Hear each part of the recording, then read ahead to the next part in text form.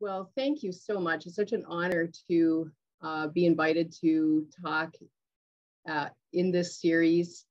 There's some pictures on this first slide here of us working at the Harbor Springs Area Historical Society, and the one in the middle is at the Little Traverse Historical Museum in Petoskey. And I will be talking about this project and not generally necessarily about Waganakising Quillwork. I am a professor of anthropology at Michigan State University. I have an adjunct staff appointment with the MSU Museum. And I teach also courses in the American Indian Studies program that I'm affiliated as well. I think I'll just leave that for introductions of myself for now, because I wanted to start first by, in addition to thanking you for this opportunity, really thanking and acknowledging the relationships within which this work is situated, and the collaboration with the Little Traverse Bay Bands of Odawa, in particular the Archives and Records Office, and humbly guided by Yvonne Walker-Kishik, as well as with the work and insights from Eric Hemingway, Jenna Wood, and Judy Piersnowski, and in many other conversations who I'm honored to have been given the time to help carry this work out. So this includes the ability to visit and get to know the living and documentary records in local and other collections, museums, including the Harbor Springs Area Historical Society. Special thanks to Beth. And I don't think Jane Garver's here tonight, but I wanted to acknowledge her from the Little Traverse Historical Museum in Petoskey. I wanted to just say a little bit too about my collaborators here, Judy Piersnowski and Jenna Wood. Both of them were students at MSU. Both of them have graduated. Judy graduated 2019, and Jenna just this past year from the Apparel and Textile Design program. I just wanted to note she's a very talented artist and was featured in MSU today with her mask made of birch bark and porcupine quills that eventually was displayed in an exhibit at the Denos Museum in Traverse City. And so very honored and humbled to work with these two ladies, in addition to with Eric and Yvonne. So this might not be quite the presentation you expect. I'm not an expert on Anishinaabe quillwork, and so I'll not be talking so much about the aesthetics or the techniques of making quillwork or anything like that. That expertise, of course, lies not with just the individual makers, but with the within the intergenerational relationships of makers and the animals, plants, and elements that Yvonne Kishik calls the genealogy of quillwork. So I want to first acknowledge that her framing in these terms of the genealogy of quillwork and these relationships is what's guided this project. I'm trained as, and I'm a professor of anthropology, but the defining thread of my work has largely been as a facilitator to communicate that sharing dimension in ways that support Indigenous people's cultural priorities as defined by them, by themselves. And sometimes, often actually requires the cooperation and collaboration, learning and understanding development among non-Indigenous people. So my work is often about helping lift barriers to those processes by assembling research, whether it's from archives or museum collections, or through ethnographic methods like doing interviews or other things that anthropologists do, engaging in systematic observation, for example, and pulling all of those pieces together. So in this project that I'll be talking about today is really aimed, first of all, at producing a web-based resource or a portal that assembles a range of Waganakising materials that have journeyed to numerous locations into private and public collections. The resources serve the Waganakising community, or this new resource will serve the Waganakising community in making these digitally accessible for teaching and learning within the community, as well as externally oriented to the broader public, like those of you who are here tonight. The hope for the Waganakising portal is that it will be a gateway to cultural heritage items and discussions by digitally drawing together materials held locally and across the country and internationally into some sort of centralized Indigenous community curated platform. And the project's focused on creating a pilot. This current project this year is working on a pilot interactive tool for that portal that is really focused on serving Indigenous makers and seeing how we can use that to educate the broader public, grounded again in the experience of teachers like Yvonne, who has been doing that for many years. This project is supported by a fellowship from the Whiting Foundation, and the process for creating the portal, which initially focuses on porcupine quillwork traditions, as I said, we're doing that because of the way it aligns with Waganakising initiatives, supporting historical and traditional arts knowledge while cultivating intercultural respect and understanding. Waganakising porcupine quillwork is a beautiful decorative art, but it's also significant and profound in terms of a cultural practice that represents Waganakising's story. The art embodies the respectful relationships between human and non-human world and is interwoven in Waganakising oral traditions and storytelling, relating to the responsible gathering and protection of resources, the history of trade and relations with non-Indigenous people, and how Waganakising artists really play a central role in perpetuating cultural knowledge and educating non-Indigenous neighbors about respect for the tribal way of life. So this is where I really want to plug this new book that Eric Hemingway has co-authored with his collaborator Gerard van Bussel at the Weltmuseum Wien in Vienna, Austria.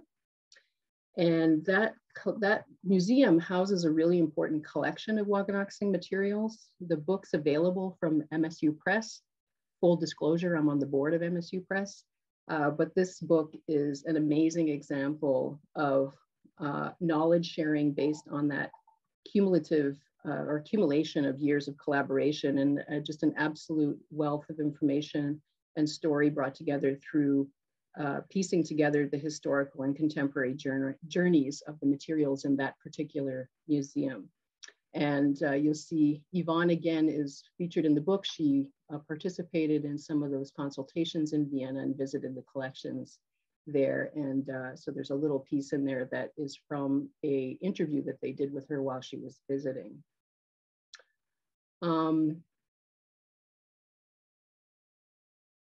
So just to kind of reiterate some of the things I've already said, but again, kind of what's behind this project is, again, not quillwork as a beautiful piece of art, which it certainly is, but again, about how, as Eric's book illustrates, is featured in those relationships with European visitors to the Waganakising territory, embodies those fundamental relationships of reciprocal nature that Yvonne speaks to. And then there's a couple of other themes that are underlie this project. It's not necessarily in this kind of timeline or chronology, but there's certainly a period when commercial collector market in the early 20th century layers on an economic dimension that entangles quillwork with the growth of tourism and Waganakising lands. And then, of course, in maybe the more recent decades too, the way in which sustainable environmental stewardship has been at the forefront and really requiring intercultural cooperation between all of us as we're engaged in the expansion of recreation, parklands, sports hunting and fishing, resource extraction, and the way that climate change as well is impacting the environment and closing off more and more access to threatening biodiversity. And so that's another really important underlying message that comes across in this project and from Waganakising artists more generally. Let's see if I wanted to say anything else about that there.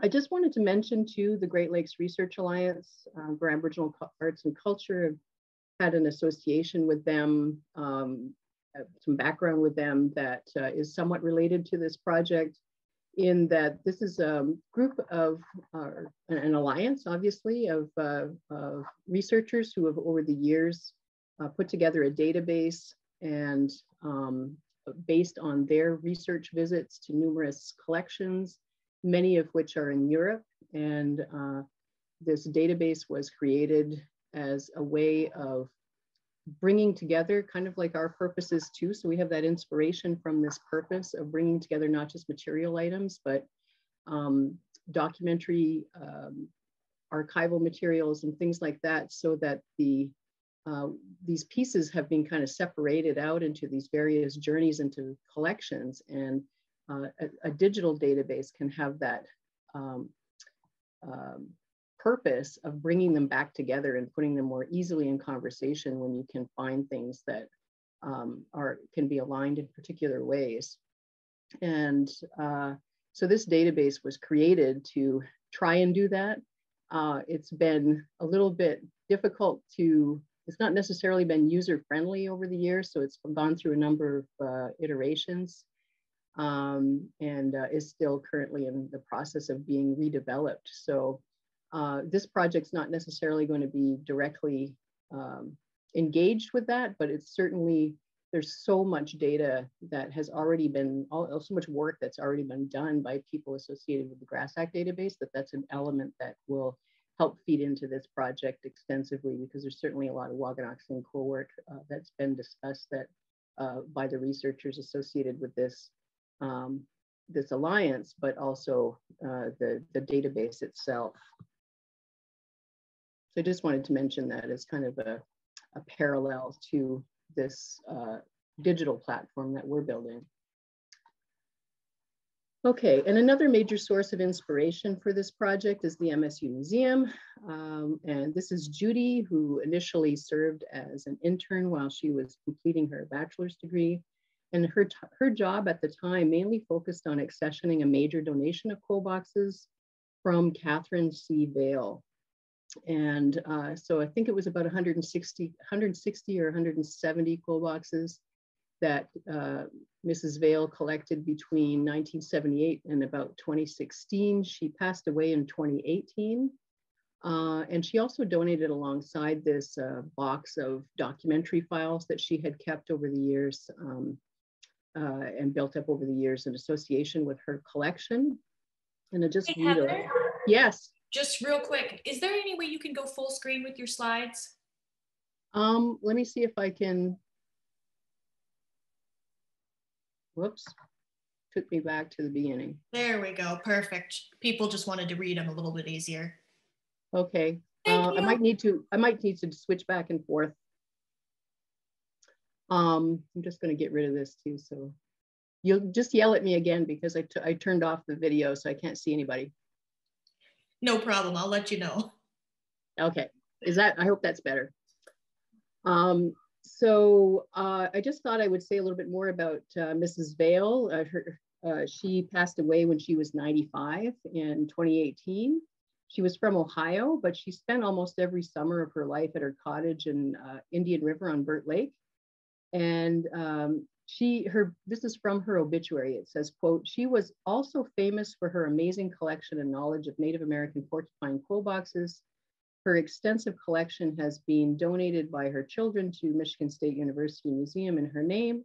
She delivered many lectures on the history of coal boxes and shared the process of how the craft is created." And so another theme kind of going through this project, of course, is the importance of collectors, and especially a lot of this kind of ephemera or documentary files and things like that they saw as important in the process of their collecting and how they shared their collections with other people and so on. And so I'll give a few examples of that as well. And Judy, I just want to mention too, really brings to the table a maker's eye. When she was in the process of accessioning this collection, which you see on the table here in this picture on the left is the Catherine Vale collection. I think that's mostly it might be other pieces that's not from the Catherine Vale. Yeah, there's a few things that are not necessarily from that collection, but quite a few pieces that are.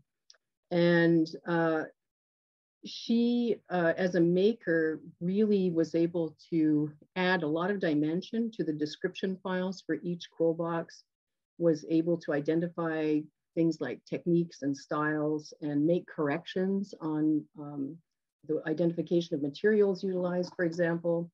And the other thing she did was really take a lot of photographs of the boxes from many different angles that would be of interest to makers. And in our museum collection, as is the case often in museum collections, even if there are photographs of the pieces available online, there's not often more than maybe 4 or 5 pictures that at most usually that kind of take the, the outside of the box, the top, maybe the side, maybe the bottom if there's something interesting on the bottom, but there's a, usual kind of a standard process of the way that museum pieces are photographed, either in databases internally to the museum or even in these online databases, you might find even less availability of the range of photographs that might have been taken of a particular item. So you'll maybe see why that becomes important as I go along here. So at about this time, we also, this is kind of 2018 or so when that, or 2016 was when that collection was donated, 2017, 2018, we organized a meeting of makers in Petoskey.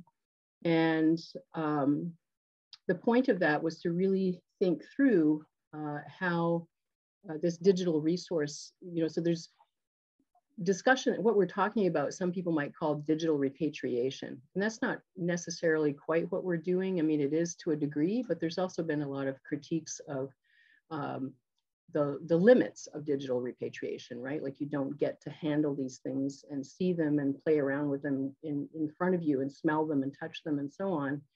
And so that, with that said, there are still perhaps ways we can improve digital resources and open up the opportunities that the digital resource could provide. So this is just a list of some of the things that came out of that meeting.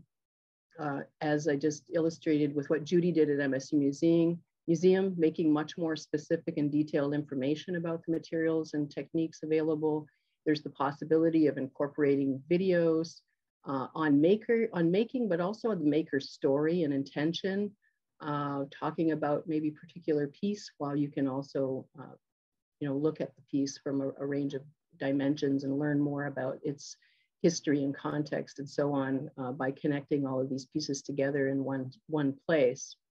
One of the most important things that's come across in my work with Yvonne and others in the Waganakising community is how important it is to acknowledge, say who your teachers are and acknowledge teachers. And that's often definitely not part of the museum record. So that's something that is that, again, that genealogy is important to include. Maybe a digital space can also provide opportunity for makers themselves to carry out their own research, to publish it in the online in that space, maybe have exhibitions, that kind of thing in that space. It's a place where you might find, you could build an archive of designs and patterns. It can also provide a space for people to connect and between teachers and learners, but also makers to items, especially in physically located areas that are difficult to access. And then the other thing about it is that it's a living kind of place. So it's not in stasis. It can be constantly updated and changed and engaged with over time. So it has a lot of those kinds of benefits that makers felt from that meeting could go into this project.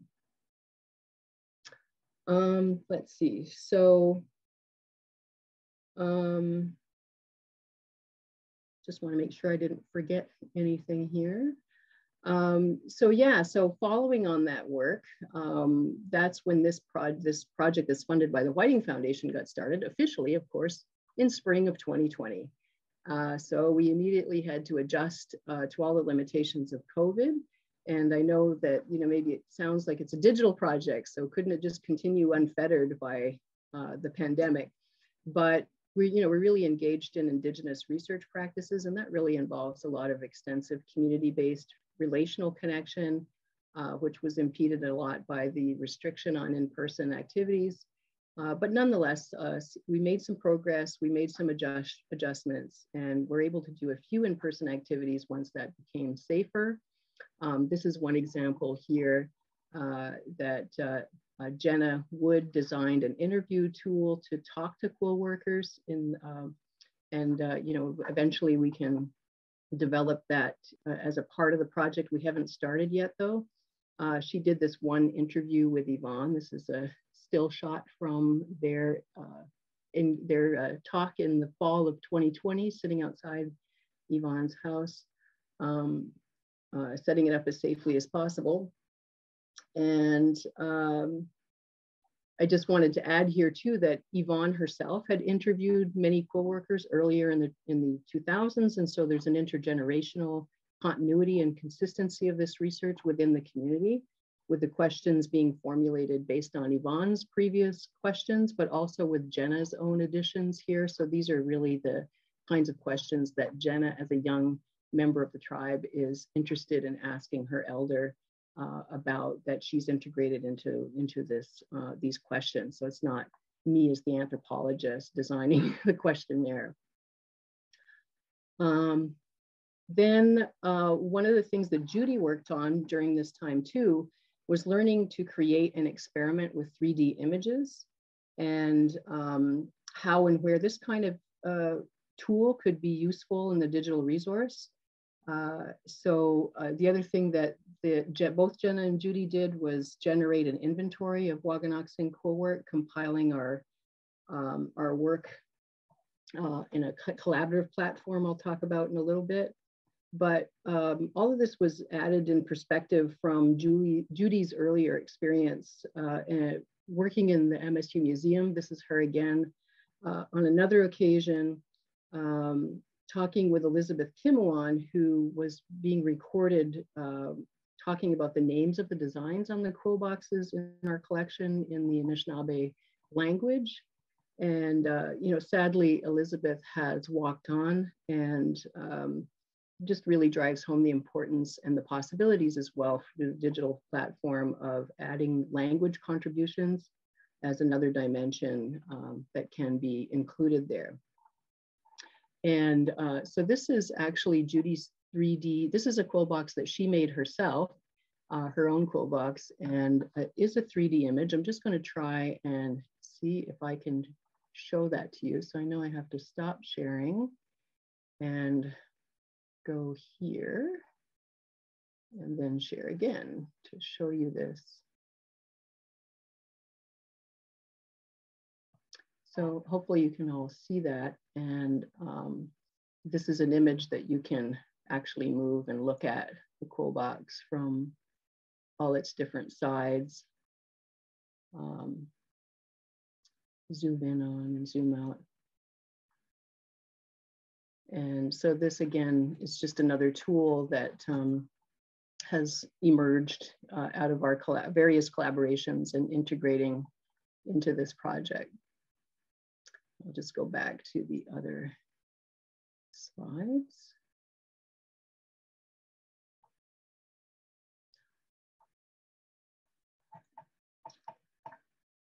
All right. So this is the inventory that we did. So this is just a snapshot of the inventory that we did as a part of establishing a process to find the journeys of locations where there are substantial Waganakising quillwork collections, trace those journeys. Yeah. Could you go back to full screen? Oh, yeah, sure. Again? Sorry, I forgot about that. Yep. Thank you. Thanks. Kind of just developing a tool using some questions that we look to follow consistently as we go through from one collection to another.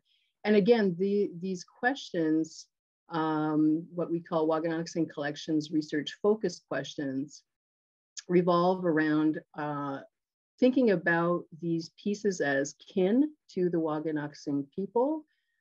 So we're looking at what are their relationships, what have been their journeys, what is the Odawa story, how have they been taken care of relationally, and how can we unmute the teacher voices of Odawa Quillwork in this process. This project is probably only just scratching the surface of the first part of question 1. We've identified at this point 28 facilities with Waganakising Quillwork that spans time from the early 1800s to the present. Again, these facilities are located in the US, Canada, Europe, and that of course includes the Vienna Museum, now well documented by Eric, as well as the other digital inventories that have been done by the folks associated with the GRASAC work.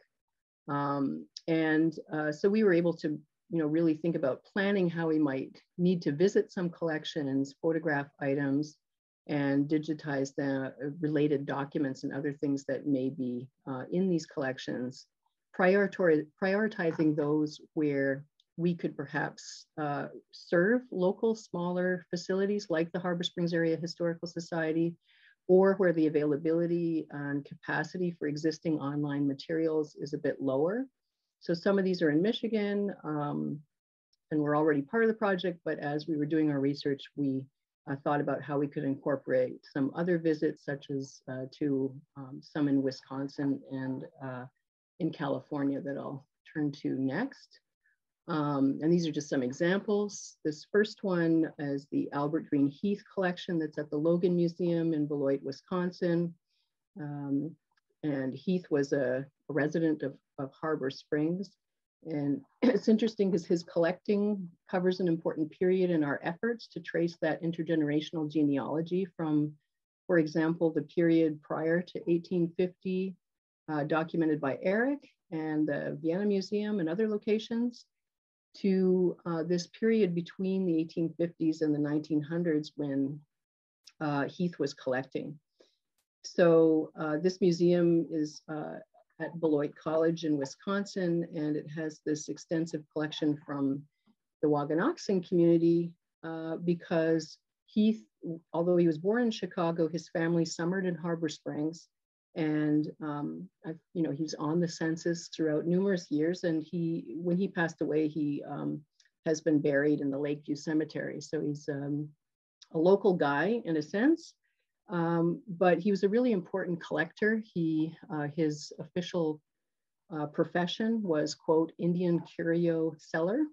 And that was on his business card. And he acquired items from all over North America.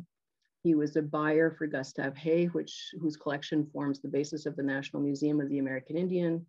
Hay in particular acquired quite a few items from Heath in 1918. So it kind of gives us a sense of the time period of the collection and how it fits into this broader genealogical story. He didn't have any descendants, so his sister ended up with his collection when he passed away, and she happened to have been a student at Beloit, and so she wanted that collection to go there. It's kind of an interesting story unto itself, but essentially, the museum couldn't afford to buy it from her. She wasn't donating it to them.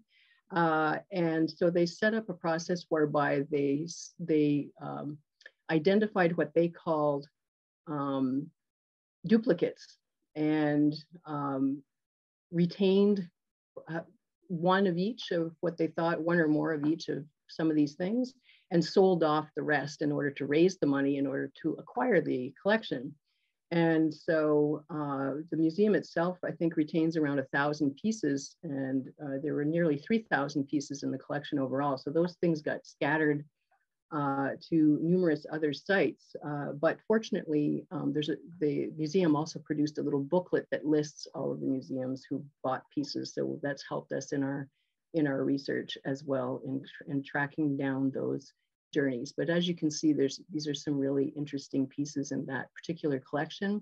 Just noted here that Yvonne visited this collection in 1999 and helped with them. And some of their records reflect her visit and some of the help that she did at that time, identifying some of the pieces. And I just threw this in here. I just thought it was interesting. And doing our research about Heath, we came across this picture that was supposedly taken by him in perhaps 1907. And it's described as an Ottawa Indian family in traditional dress. Might be Harbor Springs. So I just thought I'd throw this in here to see if attendees today might pick up on something in this picture, or you know, have something more to say about this picture as it relates to Heath himself somehow. Didn't want to pass by that opportunity. Just moving on to this other example, which is the Autry Southwest Museum and in California. And this is one that Yvonne alerted us to a long time ago. And in particular, we're talking here about the Martha Berry Memorial Collection. Again, another person collecting during an interesting time. The collection was acquired in 1936, and there's some other individual items, small collections in this museum that are interesting for the place where it fits in our story. And maybe just say a few things about her. Martha Berry was from Detroit, and she was born in 1869 and died when she was 52 in 1921. And she had been visiting her sister in California.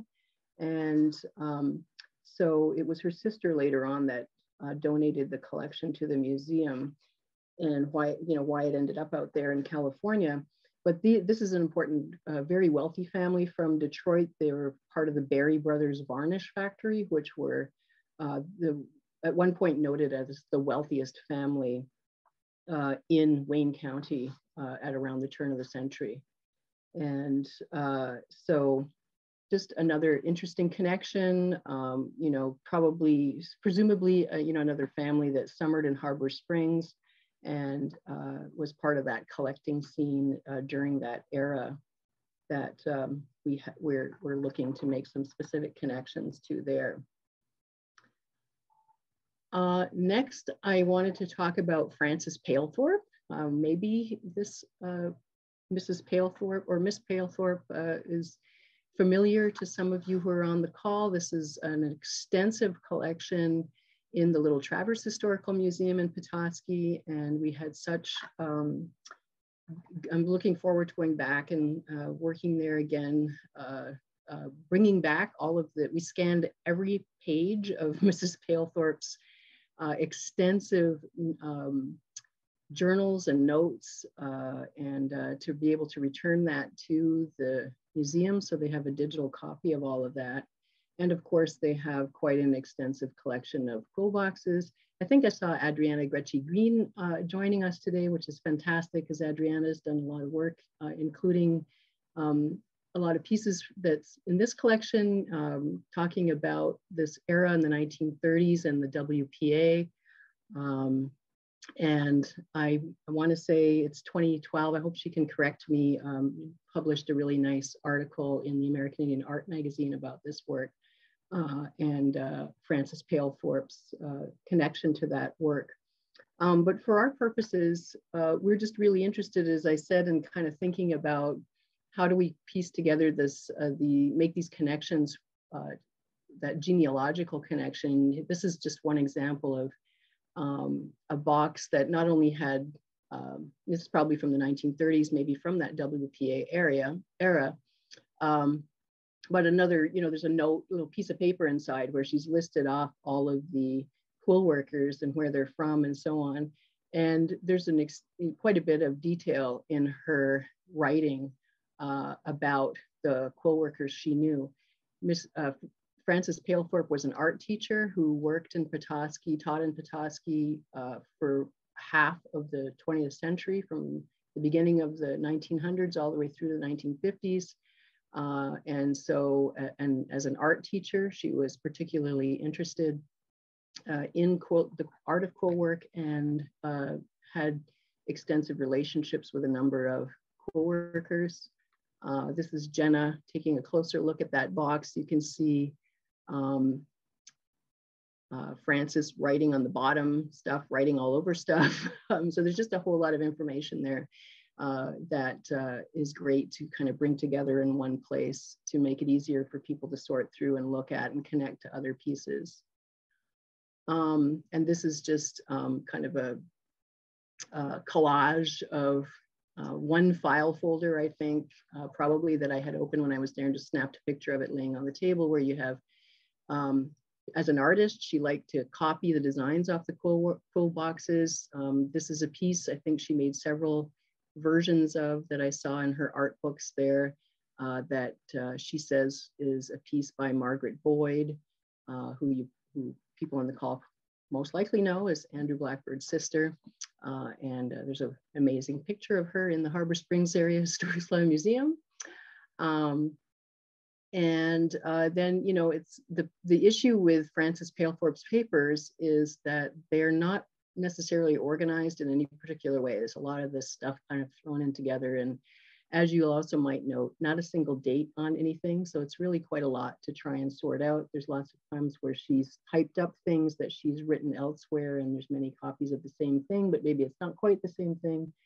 And so on. So there's just a really rich resource here, but a lot to go on to make those connections to the journeys of Quillwork throughout all these other collections. And then finally, going to the Harbor Springs, so, you know, last but not least for sure. And a lot comes together in the collections at the Harbor Springs Area Historical Society because of its history and the way it spans, the collection spans across all of these kind of relations and others. And at the same time, you know, has some interesting pieces specific to particular periods and particular makers and collectors, including, for example, this collection on loan from the Little Traverse Bay Bands of Odawa that has a number of pieces that really reflect that familial, generational, teaching, learning kind of genealogies in aspects such as the style, the edging, the finishing, and how people were beginning to sign their works in the 1980s. There's also the Wilbur Symes collection. Maybe you'll see a bit of familiarity here in this box with the orange on it that is very similar to the one with the turquoise on it that Jenna was looking at in Petoskey. And just representing a wide range of connections in Wilbur Symes's collection here to the way that we can put together the documentation digitally through all of these pieces on the slide. You just see something from these tiny little canoes that are like tourist pieces to, again, probably pieces connected to the WPA era. And then these full covered boxes that are the more desirable kind of pieces that you see in the collectors and as art pieces for collectors coming together in this one collection.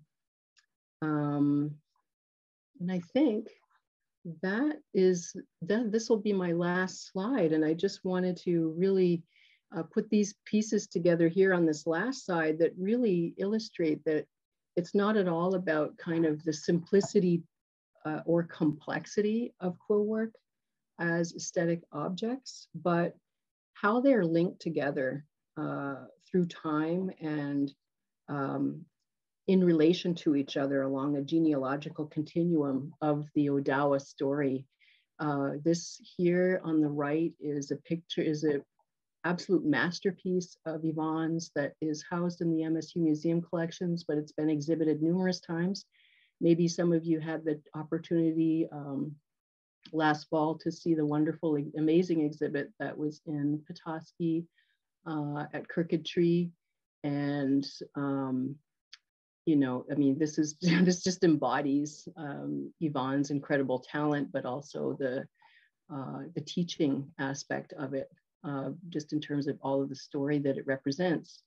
And even though the box on the left seems quite simple, and it is completely connected in terms of the way that the Quillwork story relates to those points that I was making at the beginning about the way that it underlies the relationships, the human and non-human relationships. And just as an aside, that box I noticed had a little note inside that says Mrs. O'Damon on it. And so that person is probably a direct ancestor of Yvonne's as well. So I'll just end there, jump out of here. Don't know if you want me to stop sharing, or I can always turn this back on if you want to look at anything in particular. Yeah, well, thank you so much, Heather. That was wonderful. And I sort of had a sneak peek when you were here, looking at our quill boxes and the items in our collection about what this project is going to be. And it's fascinating that you're only just at the beginnings of the project. And I think I speak for everyone when I say I can't wait to see in a couple of years when the portal is complete and it has this entire database of Quillwork, Odawa Quillwork from across the world in one place. That'll be really interesting to see all of the connections between artists and makers. And we do have a couple of questions, so I will go ahead and read some of these to you. Let me quickly scroll down here. We had a couple of questions about how the materials themselves are collected, sweetgrass and birch bark, that kind of thing. If you want to speak to that quickly, if you don't mind. I think, as I said off the top, I'm not a maker and I'm not an expert. And while I have a rudimentary understanding of those, to answer that question, I don't feel it's rightly my place to answer that question. A couple of things is I do see some makers who are on the call, and I would most certainly welcome them to tell us about that. But I don't want to put them on the spot. But I do see Jenna's here, for example. But if she feels comfortable sharing, that would be great. Hi, Jenna. And Jenna, I made it so you can unmute yourself if you'd like to help answer that question.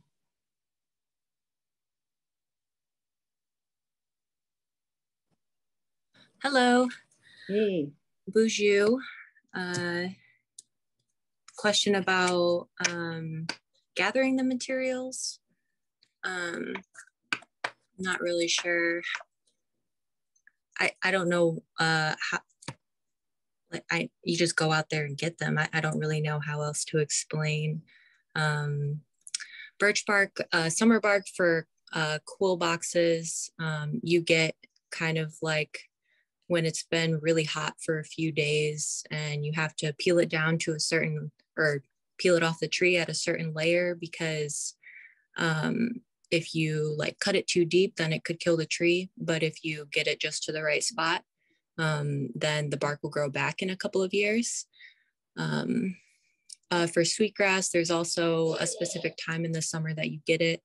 Usually Yvonne says that you get it before the 4th of July, because the bugs get bad and they hatch in the grass.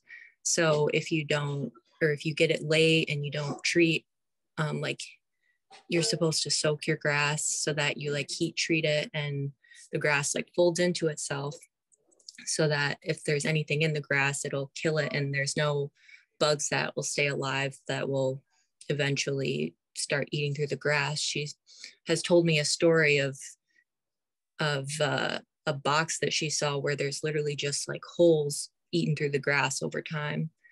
For the last picture that you showed with Miss O'Damon's name in the box and then Yvonne's box next to it. I also wanted to comment on the material of that, because it's not just the genealogy of the box, but there's cedar root on the box from Mrs. O'Damon. So it's it kind of shows the progression of how the art form has changed, not just within the intricacies of the design, but as well as the materials. And that has been heavily influenced by actually someone in my family who sold Yvonne's boxes when she was young, Victor Kishigo, my great uncle. He liked having the sweetgrass around the boxes. So that's why Yvonne puts the sweetgrass around the boxes now. And I'm not sure why they stepped away from using the cedar root, but I know that cedar does keep like bugs away. So like when boxes were used for like storage of seeds and other whatever else you store in your box, that was a kind of a natural way to keep it clean. So I hope that answers your question. Thank you. I think that's actually exactly what they were hoping to learn about the materials and the relationship between the materials and gathering them and the boxes in the process. We did have someone else who wanted to know the contact name and address for this project. I think we had several people on this call who have quill boxes in their family or inherited quill boxes from this area who maybe are interested in contacting you about them. So if you don't mind, Heather, do you want to put your contact information in the chat or the project's contact information, however you want to do that? And that way it'll be available for everybody. And let's see. We had another question about the difference between defining the word Odawa versus Waganakising. I sort of answered it in the chat, but Heather, if you'd like to speak to that. Oh, I'm just looking at your answer there. Yeah, so I mean, Waganakising is very specific to the area, the crooked tree, and you know the importance, the central importance of that in the story of the people of that area. And Odawa refers to the larger part of the Anishinaabeg Confederacy, of which the Odawa are a part, right? So in part, you know, with the Ojibwe and Potawatomi, and kind of think of them having the naming in that sense too. So as you get broader out, then, you know, the names get less specific. And I see Jenna wants to jump in again too, so that's great. Go ahead. No, you're good. Go ahead. Thank you. The word itself, the people of the crooked tree, Waganakising. I'm just a beginner of the language, but Wag, the Og, means like the curve, like anything that, like a blackberry tree, it has the Og in it, or yeah, or like the word for crooked knife, it has the Og. So that's part of the word. And then the end of the word, I believe the kissing is like referring to like the shores, referring to like the white pebble shores. That's what I've been told. Thanks. Perfect. If anybody has any final questions, please feel free to put them in the chat. We did have someone asking if there's anyone in our area who still teaches this art. I know that Yvonne Walker-Kishik, she did some quill workshops for the Historical Society about 5 or 6 years ago now. And I talked with her daughter recently, and she's not doing much teaching anymore, but I do believe there are other makers and artists in the area. Heather, do you know of anyone who's teaching actively right now? Well, I mean, hopefully this part of this purpose of this project is to be able to, and you know, make sure that that can be facilitated. But it's true that it's very difficult to, you know, just be able to teach and make a living, and you know, be engaged with all the other parts of life that you need to do to make a living. And yeah, Yvonne has not, you know, necessarily been teaching as much as she could in the past, and I don't know if she plans on doing any more teaching this coming year. She had in the past done a workshop once a year that was with the gallery in Cross Village, right? Yeah. Right. And that just fills up immediately. So it's really, you know, not easy to get into that even, but that's a week-long workshop. That's a, you know, kind of a major thing, and that, you know, you do need to do that.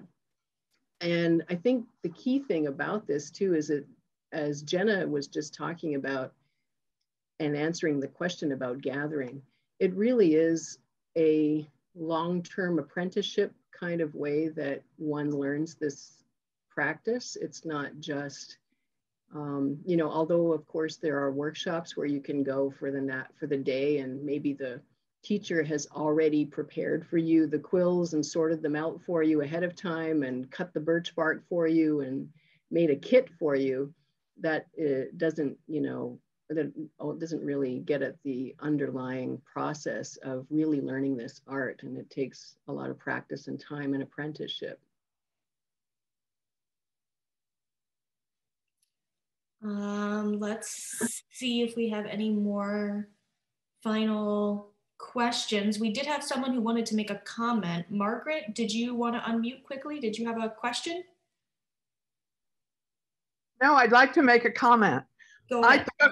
I took Yvonne's courses for 5 years, and she told stories through all the long weeks that we were there. So we learned a ton. And one of the things that really obtains as far as this genealogy concept goes is we asked her if, as we were getting better and better and better at making the quill boxes, how legitimate were they in the sense that we were not Odawa? And she was very clear about it. She said, this has been discussed formally, and if you sign your box and date it on the bottom, it will be considered a legitimate part of our artistic heritage, even though you're not an Odawa tribal member. Just thought you'd be interested in that as a part of the genealogy. Well, thank you, Margaret. And I know she made that point during her workshops with us as well, that that she was, you know, the teacher, and we were learning from her, and she learned from her teacher, Susan Shaganabi, and so there was this sort of continuation of teaching. There are more questions. I'm glad that I asked before we closed out. Sarain would like to know what the original utilitarian use of quill boxes were before they were, you know, sort of tourist items. Yeah, so they were storage boxes, and actually, referring once again to Eric's new book, and the little piece that Yvonne has in there answers that question very specifically, where she explains how they were actually much larger, and the Quillwork designs on the top would refer to what's inside the box. And those boxes would be stored in a cache. So they were bigger boxes of food and things like that, that you could go to throughout the different seasons to, you know, get things that you might have dried and stored in there to have them throughout the year. Right, I remember one of her workshops, she called quill boxes the original Tupperware. Yeah. You know, so that's the utilitarian use there. Another question, Mary would like to know if there are any parallels within other Indigenous art forms from other cultures in relation to genealogical connections and cultural connections. I'm assuming this is a universal theme, conveying information and history through art. Yeah, that's a really insightful question, kind of a comment or a question. And it definitely is something that is probably, I mean, I'm speaking from maybe my hat as a professor in Indigenous studies, and thinking about how I talk to my students about, you know, moving away from the linear Western kind of framing of how we represent and talk about Indigenous people and identity, to indigenous philosophy for understanding the world around them and their relationships in it. And it is that kind of relational understanding. It's a, you know, a collective relational understanding, not so much the individual. And so in that sense, I do think that's something that is commonly shared across many indigenous cultures and relates to the way in which children are taught, for example, through observation, how, you know, human beings understand themselves in relationship to the plants and animals and water, and kind of in one of reciprocal responsibility to each other rather than in one of extraction, which dominates kind of the Western understanding of the relationship between humans and nature. And so that definitely manifests itself through these various traditional arts, because they are so much interconnected with practical use, as well as the spiritual way in which they're imbued with spiritual power as well within indigenous cultures can be very different, but nonetheless, there can be that kind of shared understanding of the relationship between the quote unquote material world, what kind of the Western framing would be this material versus spiritual. Those things are not so much separated out, but seen as in relation to each other and in reciprocal relation. We had another question about if you're looking for employees or graduate students for your projects, and I will encourage that questioner to email you, maybe. Yeah. Best way. And Heather's email is in the chat, howardh@msu.edu. But that is a good question. Is your project? Yes, get in touch. Yep, please do get in touch. One final note while we're waiting to see if anybody has any final questions, I am putting in the chat, I think it was 2015, Yvonne Walker-Kishik was here doing a lecture, a hybrid history talk just like this about quill work. And we recorded it, and she allowed us to post it on our YouTube page. And so I am linking that down in the chat. You are all very welcome to watch that. I believe she answers some of the questions about material gathering and that sort of thing. Also, very quickly, before I lose all of you, I am putting in the chat as well a quick, it's a link to a survey. So this is a feedback survey about our History Talk series and about this survey. And it's a fillable PDF that you can then immediately send back to us. And I hope that you will take a moment, please, to fill that out. We really, really appreciate your feedback. And look forward to hearing from all of you. So that is also in the chat. And I'm doing one last look here to see if we have any final questions. I do have one that was sent to me privately that's asking, I think it's related to some of the quill boxes being out west. Is quill work practiced in other, do other indigenous groups make quill work? Oh, most definitely, yes. Throughout North America, where porcupines are found, and actually in other countries where porcupines are found. In Africa, there are giant porcupines that are utilized as well. So that interesting use of animal material, for sure, that is definitely applied in very different kinds of techniques in different cultural areas, but is not just specific to the Great Lakes area. But I have to say, Waganakising community in particular is like the epicenter of this kind of quill work in the Great Lakes region, definitely. Oh, Jenna wants to add something there. Thank you. The Great Lakes area has a specific time, or the porcupines that are here, the quills are very different than porcupines that you'll find out west. Out west, they're really thick and they're mostly white with like a black tip. But here they have like the gradient. So that's one reason why Yvonne is able to have such value in her artistic value in her if you, like shadows, that's what I'm trying to say. How she can create shadows like within her like artwork is because these specific porcupines have that. Yeah. Yeah, the kind of gradation of the color. Yeah. Yeah, she exactly. really plays with that well. Yeah, so I know people, it's very sought after, like out west, if people who want to practice that kind of quill work, they look for porcupines from our area, just because they're not able to get it.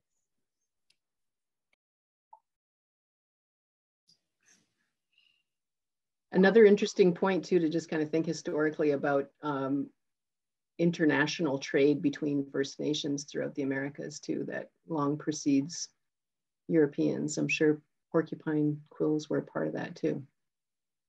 Right. Well, I do believe that that was the last question. So I will just say thank you so much for joining us, Miigwech, for being here with us and telling us about your project. Again, there is a link to a survey in the chat. Heather put her email in the chat.